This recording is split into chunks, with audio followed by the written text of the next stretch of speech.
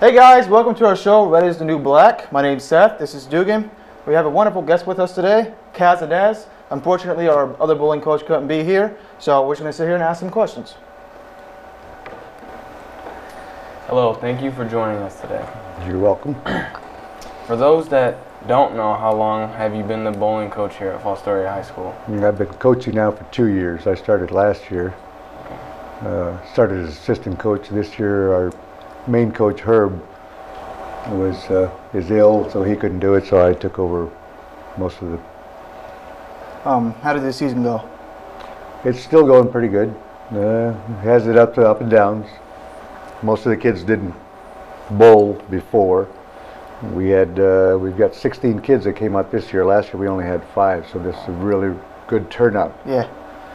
And we had some baseball players come out, some golfers, which was good. It's good for the program. You all learning well?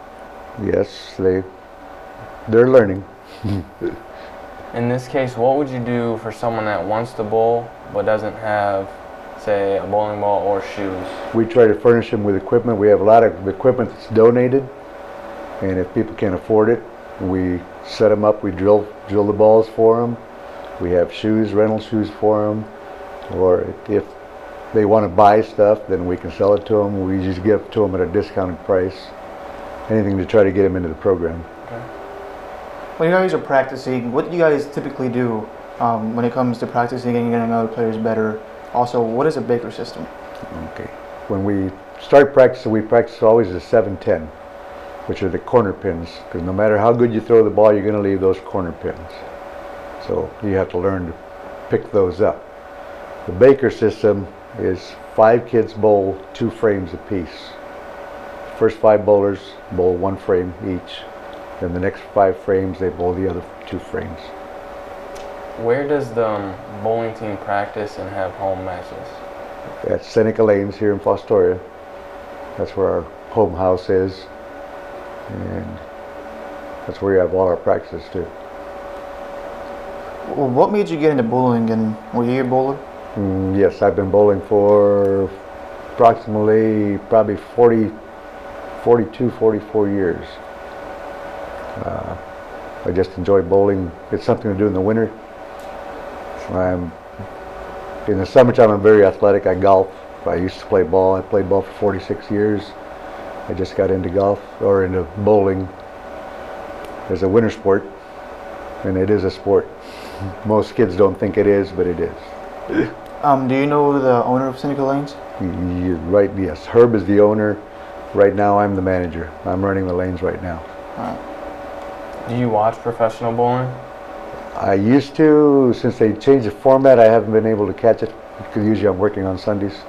Who would you say your favorite professional bowler is? Earl Anthony used to be. Why? He was just so smooth and relaxed and good. Is there any sort of a state tournament for bowling, and how does those tournaments process? For the school, or Anything like state? Oh yeah, we school? have state tournaments. We have national tournaments. I go to national tournaments every year. This year it's in El Paso, Texas. Last year it was in Reno. It moves around all over the United States, but yeah, we have state tournaments. We have national tournaments. As the bowling coach, what is your vision for Redmond bowling? They can advance to bowling. Ohio State has a really good bowling program. If they stick to it and if they try to do what we tell them to do, they can get good enough where they can get on bowling teams in college. What are some major initiatives you would like to take in putting the stamp on the Fostoria bowling program? Oh, just try to get the kids out there and just try to show them teamwork, camaraderie. They get to travel to other houses and stuff, meet new people, interact with other people. It's a learning program for everything. For many of the young athletes out there watching, why should they consider bowling as a sport? Because a lot of kids don't consider it a sport. The other athletes in football, baseball, basketball don't think bowling is a sport. Bowling is a sport. It's a very difficult sport. It's not easy. There's a lot of things you have to learn, a lot of things you have to remember, and it's physical. Most people don't think it's physical, but it is. If they come out there and try to keep up with me, and then, I'm up there in age, but I can still bowl 15, 20 games. And for other people to try to keep up with me, they'll learn in a couple of days that it is physical. Charles Barkley once said, "Am I not a role model?" Do you believe that athletes should be role models? To some extent, they should be, but some of them carry it too far. Sports, to me, is a privilege. It's a game.